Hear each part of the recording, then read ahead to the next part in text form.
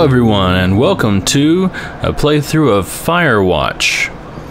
I have not played this game. I don't know the controls. I've seen a little bit of it. I know, general idea. I'm a forest ranger and gotta do forest rangery stuff.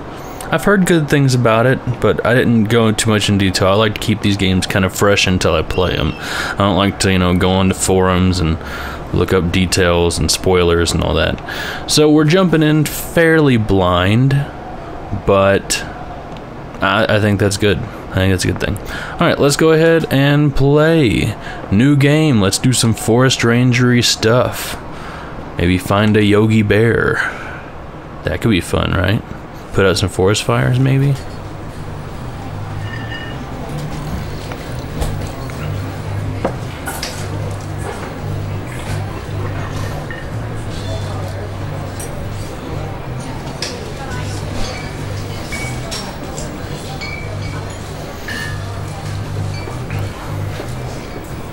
I'm looking at my recording stuff here. It looks like the volume might be a little bit on the loud side of the game. Ooh, I see Julia. What was this? It was Colorado sometime. I didn't really read the rest of it. She's about my age, late 20s, laughing, well-dressed professor, grad student from nearby CU Boulder. You, Henry, that's me, I'm Henry, are out drinking with your pals. I don't do that. But I guess maybe they're drinking, I'm having some root beer, glass of milk's typical. You are drunk. No, I'm not. I don't do that.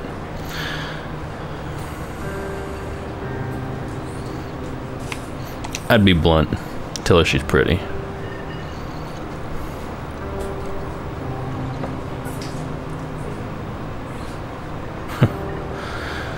Oh, sorry. I should be reading these out loud. You're pretty, she says coolly. You're not. You are not. You are a future hangover. What? You reply, confused. Someone should buy you a cheeseburger, she says. She flags down a waiter, and 1 week later, you are Julia's boyfriend. Oh, that's nice. She got me a cheeseburger. I like the cheeseburgers. All right, I'm gonna turn down the volume here because I'm pretty sure it's just ever so slightly too loud. I want to make sure you can hear both me and the game. Alright, so right trigger to use objects. I guess I need to put this on. Give my back a packer.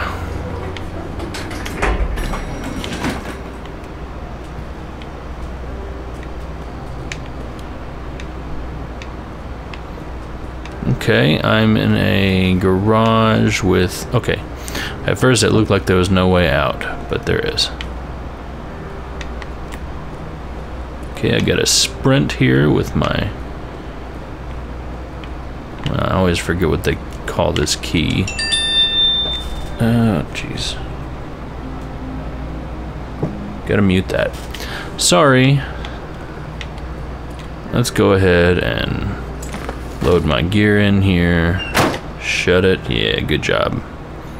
Oh, I don't get to drive the car? We date for a year. She drives you absolutely nuts. It's great. I move in. We share an apartment near the school with a view of the mountains. You two drink beers out on the deck. I wouldn't do that. You drink beer just about anywhere. Nope, I don't do that. She wants a doggy. I like a doggy. There's a scruffy, undersized beagle. Julia is in love. She wants to bring it with her to class. There's also an intimidating but gentle-eyed German shepherd. Nothing bad could happen to Julia while walking this dog. It's badish. Huh. Shepherd named Mayhem or a beagle named Bucket? Well, as with all things where I don't really know and it doesn't seem to matter to me, I'm going to flip a coin. Heads. Gonna go with the beagle. That's what she wanted. Bucket's a good dog, and a week later, you've totally forgotten about the other one. Julia loves him. I love him too. 1979, you talk out on the deck. It's summer, 9:30 p.m., and the heat still radiates off of the high desert. What do you think about kids, she asks. Kids? They're not very smart or good at much. I'm saying if you and I have a couple little idiots. They'd be pretty good. Or one day, why rush? I am currently in the thought in my own life of maybe one day, but I'm not in a rush. She looks away out toward the mountains. We have plenty of time, right? Speak for yourself, mister. Don't worry, I assure her. This isn't the whole game, right? I mean, I'm pretty sure I've seen other stuff. You tell her she has the body of an undergrad. My ovaries didn't get the memo, she says. One day, she says. 6 months later, you get engaged, lying in bed on a Sunday morning. It's not very romantic, but okay. Okay. Some out in the woods here. I'm guessing, so that's all backstory. We're probably gonna keep going back to that, I guess. But here I am now. Take a good look at this map here. Though I don't know why, because it didn't tell me where I am, so. Yeah, I was looking real quick to see if there was a "You are here" tag, but I don't see one. No fireworks. Don't forget to check in. You're in their country. Thoroughfare trail is not recommended for inexperienced hackers. Alright, well, I think I'm a little bit more experienced than inexperienced. Can I go off path here? Nope.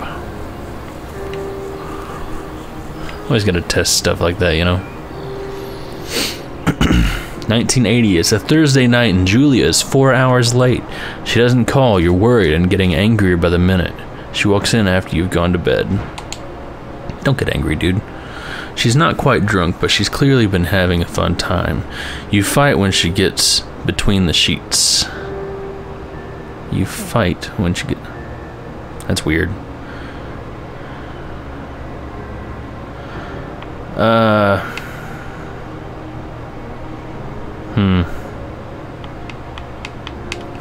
Flipping another coin. Heads. I get mad. I wouldn't get mad, but he got mad. You call her an inconsiderate a-hole. She tells you to F yourself and to not be such a baby. You call her selfish. She knows you mean it, and it hurts her feelings. Oh, poor guy. 81. Julia still likes to draw. She draws plants from her research. She draws all the places you go. She draws you. Do I frolic, or do I He-Man?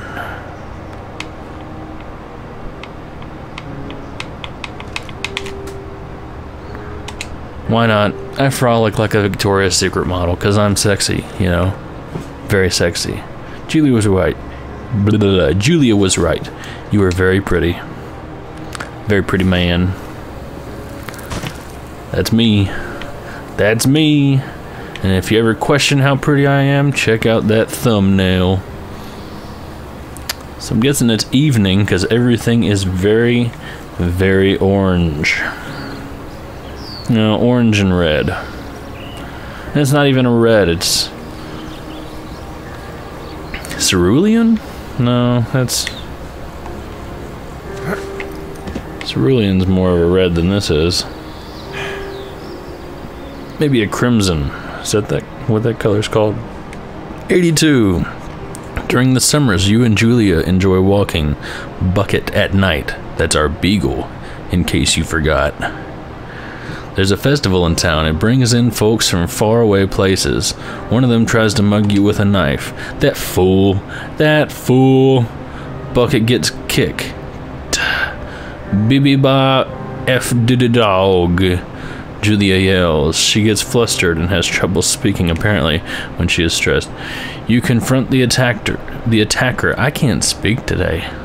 I cannot speak. Do I scare him away, or do I beat his face in? In real life, I'd probably just scare him away. I'd try and keep violence. I try and keep violence to a minimum if possible, although if a dude's mugging me with a knife, I can't guarantee anything, so. But anyway, you reach into your pocket like you've got a gun and threaten to kill him. You manage to scare off all three of you. Oh, okay, I get it. He runs away. Julia asks to take a different path from that day forward. You say, okay, you don't want to go that way either. From then on, you walk by the river. Because that's not a place where creepy people go. 84 plans to have kids. Get waylaid by work. Julia gets offered a job at Yale. Yale is in Connecticut, 2,000 miles away. It's a great job, associate department chair. She wants to move. You absolutely do not. Convince her not to take the job or agree if she commutes back and forth. I mean, if it's her calling, it's her calling. You ask her if she'll commute back and forth. You don't want to move to Connecticut. She says that'll be hard, but she'll do it if you won't move. You tell her not to pass it up if it's what she wants. That's right. She agrees. She flies back to Boulder 3 times each semester. That's expensive. 85. Julia's sent home from Yale and paid leave after having an episode. She lost it on a colleague for borrowing books that were important to her research. She didn't remember she had happily loaned them to him just 2 days prior. She was found crying in the stairwell. Alright, so I say that maybe you guys should talk to someone about it, or make macaroni and drink wine to try and forget about it. Well, I feel like this is talking about therapy, and I don't think that actually does anything for anyone. I mean, I'm sure it helps, but I don't think therapists are actually any different than just talking it out with someone. So, I mean, in real life, I would try and talk it out with her, or at least get her to talk to her friends or her mother or father or something. But since I have a feeling that's talking about a therapist, I'm gonna go with make some macaroni. It works. You watch Dallas on TV and sleep together on the couch. That's an old show. I guess this was 85, so yeah. Dallas.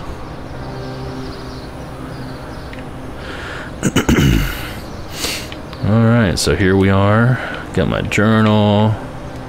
I can't move, so I guess I'm sitting. Ooh, pretty sky. And butterfly. Those particles are... I guess that's just particles moving around. Alright, let's read our journal here. Or write in it. I'm not sure. Whoop, oh my goodness. That's me. That... I could have gone my whole life without seeing that. I wonder if I need to blur that. Wow. Bucket's getting older. Julia comments that it sounds kind of nice, but she gets in less trouble around the house. A week later, she goes back to the university. Julia's affliction gets worse. She can't remember things in class. Her research is in shambles. She drives her car to the next town over, for no particular reason, and has to be brought home by the police. She's devastated. She is sent home on permanent medical leave. Some days you get the Julia who calls you a dope, and your unborn children little idiots. Other days, you get a stranger. She pulls you into bed to make love. After 5 minutes, she goes into a panic, believing her dad is at the door. Is this dementia? That's not for old. That's for old people, though. You tell her family they're crushed and begin to make trips to and from their home in Australia to visit her. Now that's a commute. For a while, your friends come by with little things to brighten the day. She gets worse. 88. You spend your days following Julia around the house. You count the seconds between the 2 weekly visits from Daniel, the nurse. He suggests that Julia could live somewhere else, somewhere with 24-hour care, a home. It sits with you for a couple months. Decide to move her into a full-time care, or determine to take care of her by yourself. I'm gonna do that myself. You know, at a home, you don't know what kind of care they're taking of the person. I mean, you gotta trust them, but maybe you don't want to, you know?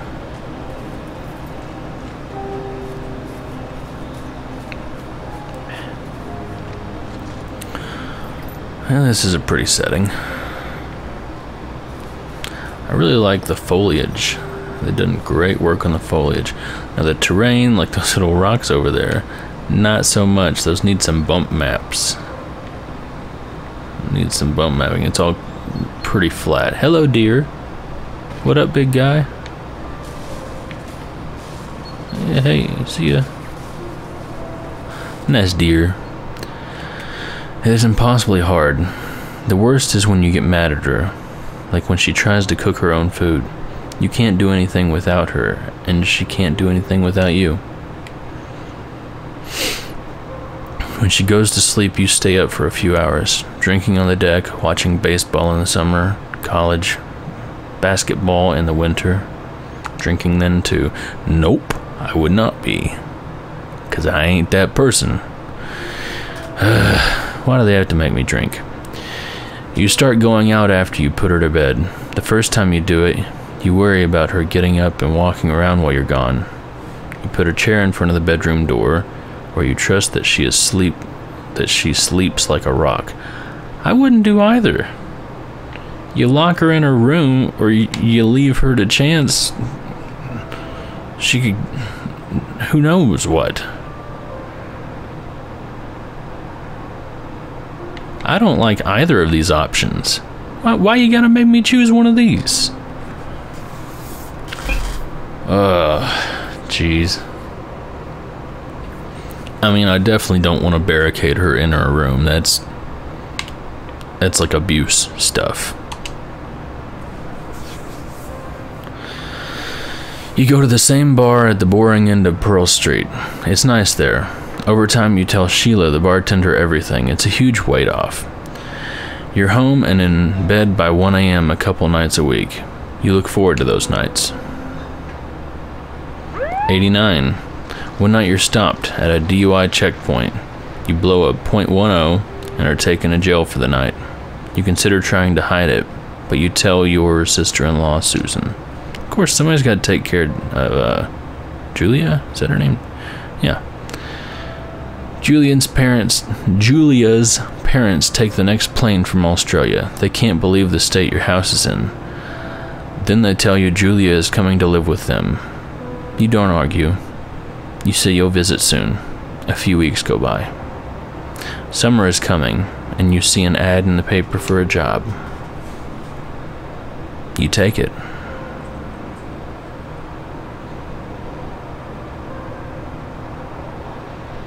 So is that where we're at now? Enter the lookout tower. So she's off in Australia. Just chilling with the parents, and I'm here working. Set the setup.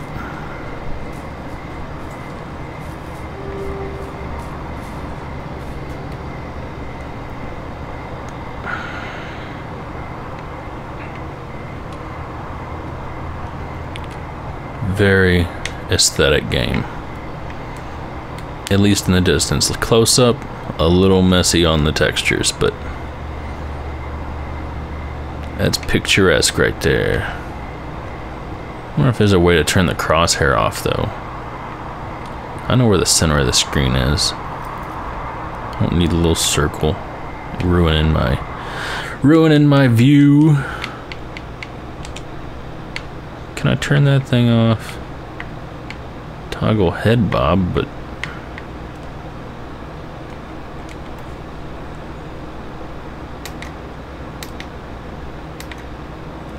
I guess I just gotta live with it. This place has seen better days.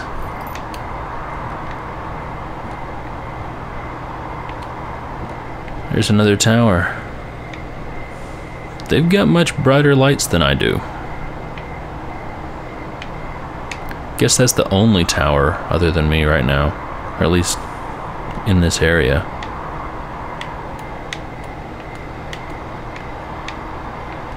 Okay, I guess apparently I missed the door.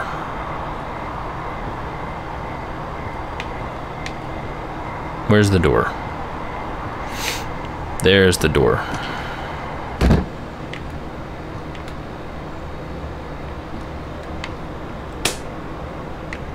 Just smack that thing.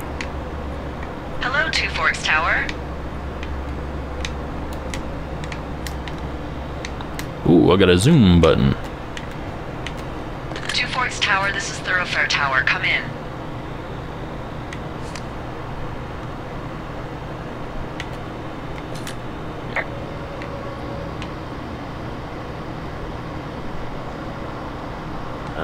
Hello? Whoever this is? It's Henry, right? Yeah. I'm Delilah. Yeah, that's what the guy said on the phone. So, what's wrong with you? Excuse me? People take this job to get away from something. So, what's wrong? What's wrong with you? That's a great idea. Go ahead. Look, I just hiked for 2 days, so I don't really follow whatever it is you're doing right now. You take a stab at what's wrong with me. Fine, then can I sleep forever? Sure, buddy. Okay, now go ahead.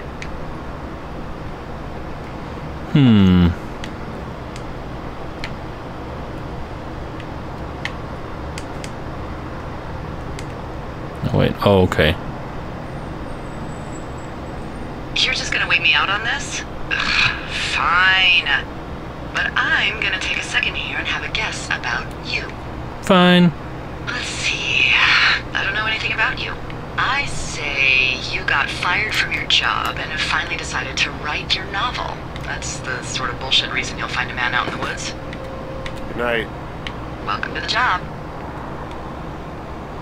Huh. Well, that was interesting. Morning, Henry. Well, I guess good afternoon. You probably slept like a rock. Anyway, there's still a few hours of daylight to get some work in. I can see you at your desk, so call me when you're ready. That's creepy.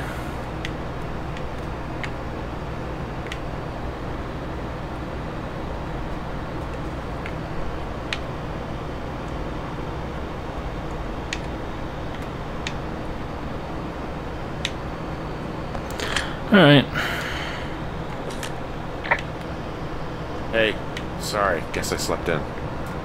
You got a relaxing, 14 hours of sleep? Whew. Yeah, Jesus, I guess it's what, 6? 6:45.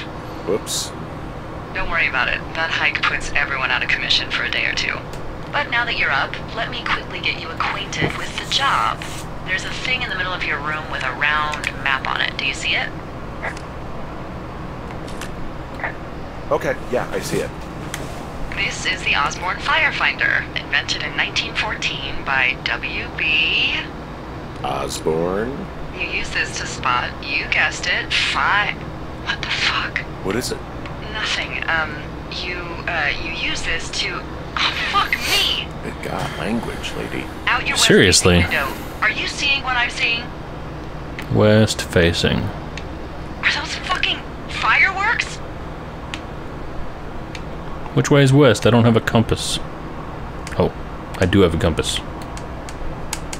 I need you to confirm. Do you see them?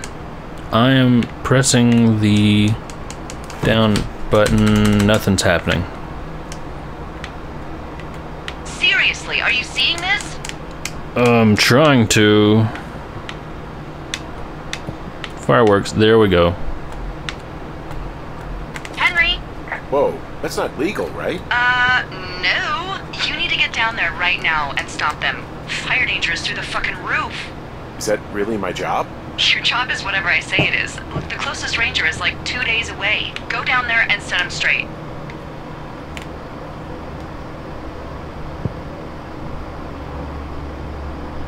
Do you think you can handle that? Like, kick the shit out of them sort of straight? No.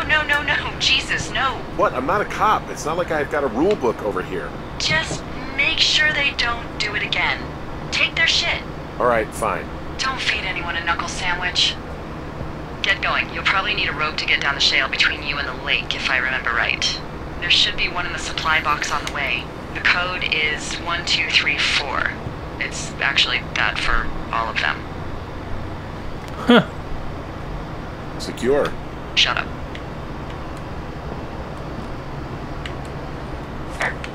Alright, well.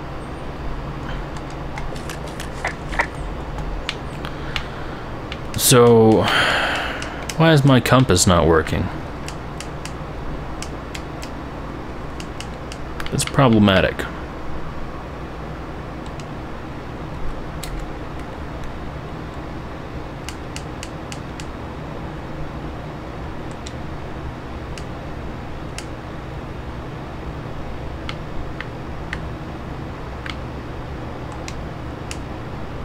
No, that's not what I'm using.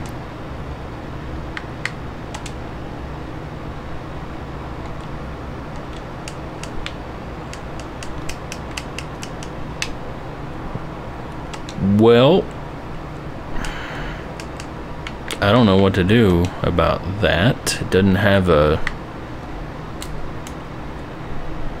There's no option to reassign keys here.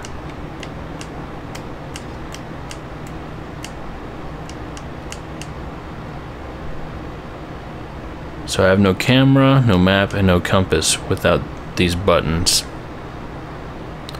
That's not good. Alright, I'm gonna try and figure this out. In the meantime, I guess I'm gonna end the episode here. It's getting kind of long. So, introduction over. Don't forget to smash that like button and grab yourself a sub sandwich. Come, whoops, what'd I do? You come back a couple days and we'll have a new episode for you. Alright, I'll talk to you then.